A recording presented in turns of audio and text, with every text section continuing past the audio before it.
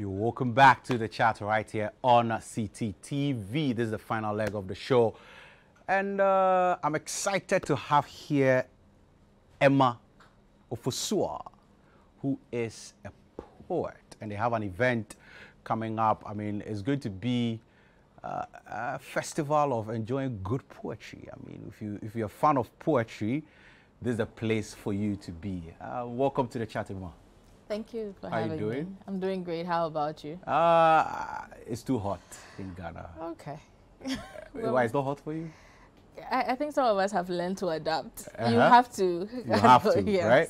All right. Now, what does the AAWPF festival, acronym, what does it mean?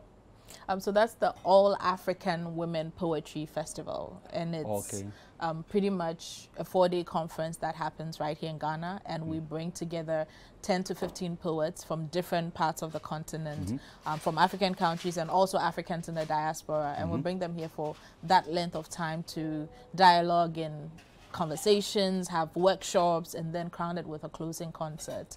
So pretty much that's what the festival is. All right. Also on Zoom, we have Professor Sutherland, Addy, who is the chairperson of the Efua Sutherland Centenary Steering Committee. Welcome, Prof, and good evening to you. How are you doing, Prof? Thank you very much. Great. Thank you very much for joining us on the chat. Now,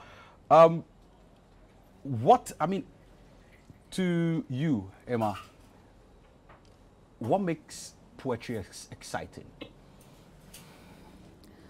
I think for the longest, I keep explaining poetry to be putting language to our everyday human experiences. So what every person deals with on the regular, you just said it was very hot. If a poet was to say that, they would probably color it beautifully and say it in a very extensive but also very calcified way to present it. So it comes with the beauty of language, it comes with structure. What makes it amazing is that everybody sitting in a particular space can connect with the emotion of a particular time crystallized in words. Everybody in that space can find their place in a particular word or sentence or phrasing being spoken at a particular time. And so poetry has the diverse ability to connect with different people at different times, and for me, I think that is exceptional in itself. And it happens to be the cell of all the creative art forms. So call the rappers, call the singers, call the painters, call all of them, and they would fall back to poetry because that's where it begins. For most of them. Now, this year's festival is centered on the remarkable life and literary contributions of Efua Sutherland, who has been like very, very monumental when it comes to literature in Ghana. And I want to understand why you chose her to be the focal point for 2024 edition. I'll throw this to Professor Efua Sutherland at the Yes. Don't worry, everybody gets mixed up with that. That's so fine. Yeah, let me just first of all say that I've been on for a while on the program, and it was interesting to see what people were thinking, and the issue that you raised about bringing in the diaspora. I just wanted to say that some of these ideas have been part of Ghana's DNA for more than 50, 60 years. And some of the people, one of the people who promoted this a great deal, a woman among many men, was Efua Sutherland. And so she saw the beauty in the arts across Ghana and did a lot of work to try and get us to appreciate what we have. Whether it's in our festivals or at the Trotro station or whatever, you see the arts playing a great deal of role. So she.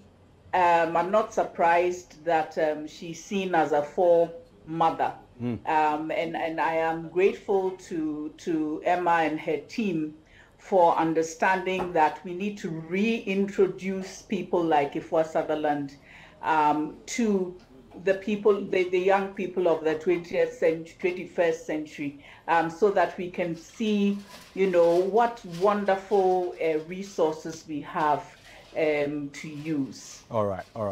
Thank you very, very much. And it's good that we are being deliberate about this to reintroduce a woman who, I mean, years ago, I didn't come to meet her. I mean, the only one I know about her is Efua Sutherland Park. Right. And I go there to have a good time. So it's good that we are reintroducing this. But, Emma, what are some of the performances that we should be expecting at this year's festival? Right. Let me backtrack a little bit. So for the need to reintroduce, you mentioned that Children's Park is all that comes to mind. Yeah, I mean, we want to let, if she were alive, this will be her 100th year. Yeah. She will be 100 this year. And so we want to be able to, through photo exhibitions, through workshops, get people to see who she was, get to feel who she was, get a sense of who she was and what she represented and some of the things she did. And so people should expect to see that when they come for the concert, a photo exhibition of her. We're expecting poets from Nigeria, poets from South Africa, poets from Kenya. We're expecting Africans from Canada, from the US, and from UK, all coming all in. Female? All female. Wow. All female. Wow. So we have a lineup of 10 amazing poets, and from Ghana as well, coming together on that concert night to dazzle us with beautiful poetry. All right. I mean, also special one too. I mean, for most people who do not know, Professor A.C. Sutherland was the former Deputy Minister for Tourism. So I feel like the tourism conversation was just something that she was excited about, to see all that is happening in the tourism space. But, Mommy, what should people look forward to at this year's event? I mean, when we are celebrating your mom's 100th anniversary. Well, there are, there's several institutions are celebrating her here and abroad. There's been a festival in Senegal that's dedicated to her. There's a theater festival in Uganda that's going to be dedicated to her. But there's also in Ghana the National Theater, and then the various organizations are putting together plays, including the School of Performing Arts and so on, who are going to be doing her plays so that people can see them.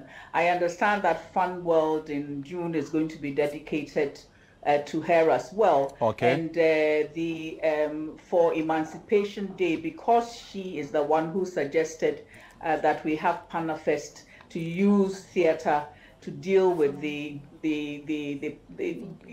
momentous issues that occurred during the enslavement period. The Emancipation Day will pay a tribute to her as well. In fact, I've been told that Tema Secondary School and probably quite a few more schools are going to come up to ask for permission to do her plays. So I expect that conferences and so on are going to occur to bring the ideas that she wants us to think about back to life. All right. Thank you very much, Mommy. Now, where can people go for this event, and then how can people engage with everything that is happening?